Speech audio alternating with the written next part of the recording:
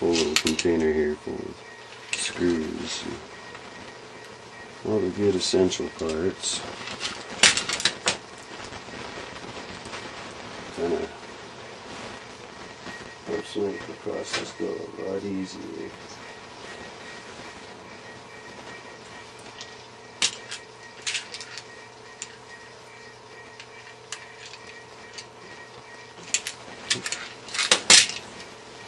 Got one more right up here by the socket.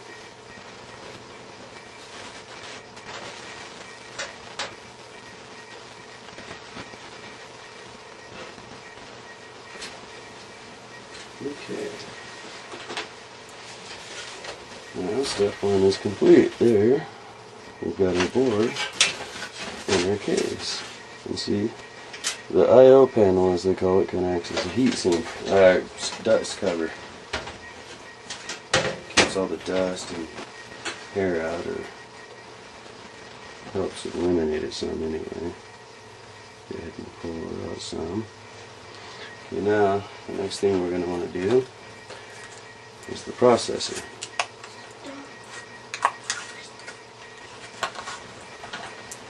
This little AMD. There's a shot of that. Okay, lift the socket arm, and you'll notice that on the top side it's got a mark over here, and on the back, two corners are missing the corner pins. But it's designed like that for a reason. It goes specifically on the socket one particular way. Now, this cool little white stuff right here is a heat sink silicone compound. Okay, what this is for is for this. Now this is a good, real nice heavy duty heat sink with a copper core. Perfect for cooling. So now, I'm going to want to get this open.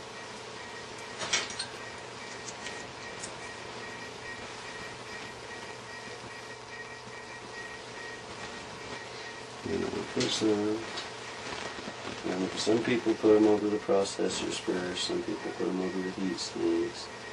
I guess it really just depends on a person's preference.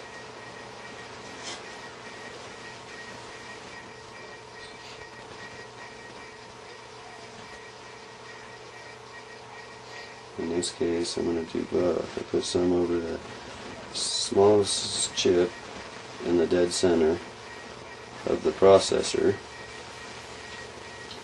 Get my hand out of the way, sorry. Okay. You don't have to use all of it, that's fine. Now, again, you'll notice the heat sink has a cutout on it. It's because it goes on one particular way. If you look on the socket, right at the top, right, this part right here is what feeds. And you've got the two little clips. It's always easier to do the back one first and then the front one, because if you notice, the front one's got a little notch on it. So trying to get these perfectly aligned is always fun. Aligned enough to snap in. As you can see, there's the front, there's the back.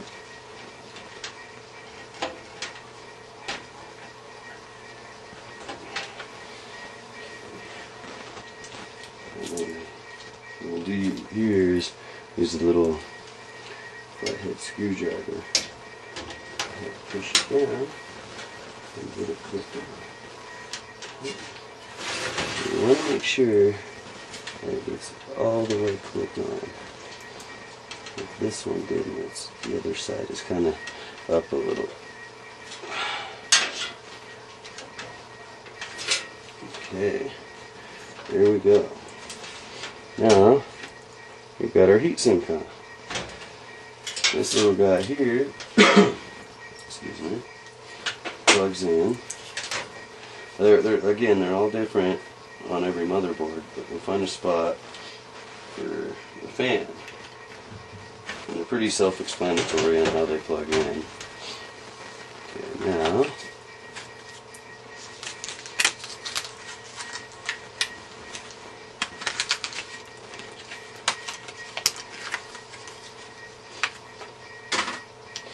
for the memory. Now, the other thing you're going to want to do is, you notice there's a notch that's offset. That is very important. They all have to snap in on both sides just evenly. That's what these little ears are here. The ones with the wide ears we're not going to be using. That's for a different style of memory that we're not using the old SD RAM. We're going to go with DDR. Okay, let's start with putting this chip in first.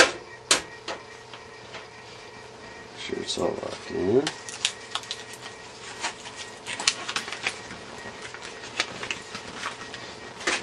Same thing, obviously.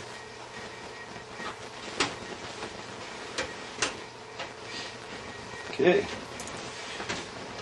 that part is done. Okay, the next thing is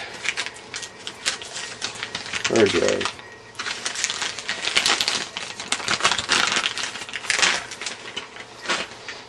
Yes, I know it's a Mac store, but you know, I don't care.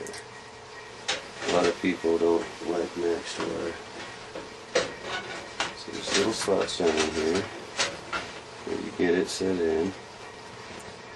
Also, there's settings on the back of the hard drive for slave or master. Make sure those are set properly to the application you're setting them up for. Normally it was master, but some people get a little weird, I guess.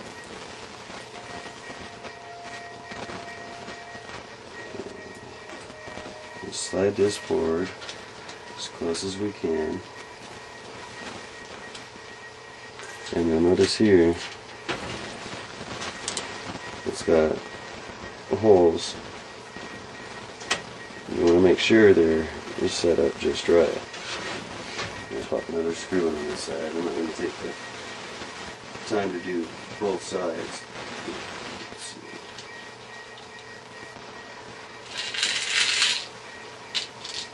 But we'll get it done regardless.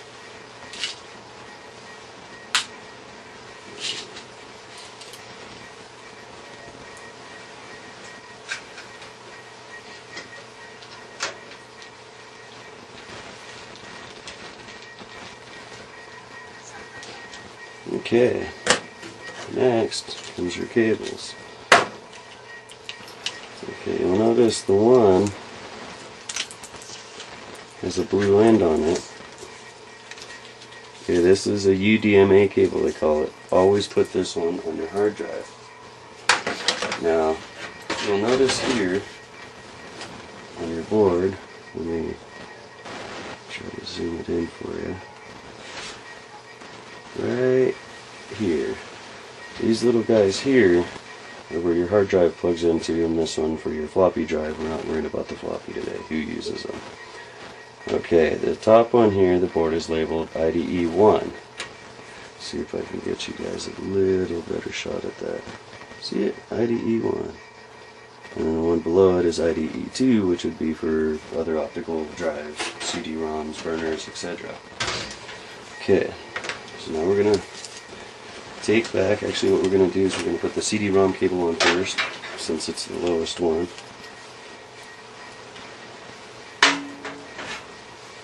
That way it's just kind of a little easier to do anyway. The other thing is, you'll notice they've got a stripe on them down one side, and some of them have this little notch that isn't on the other side. That is also important. Now these make them idiot proof, so literally anybody can do them.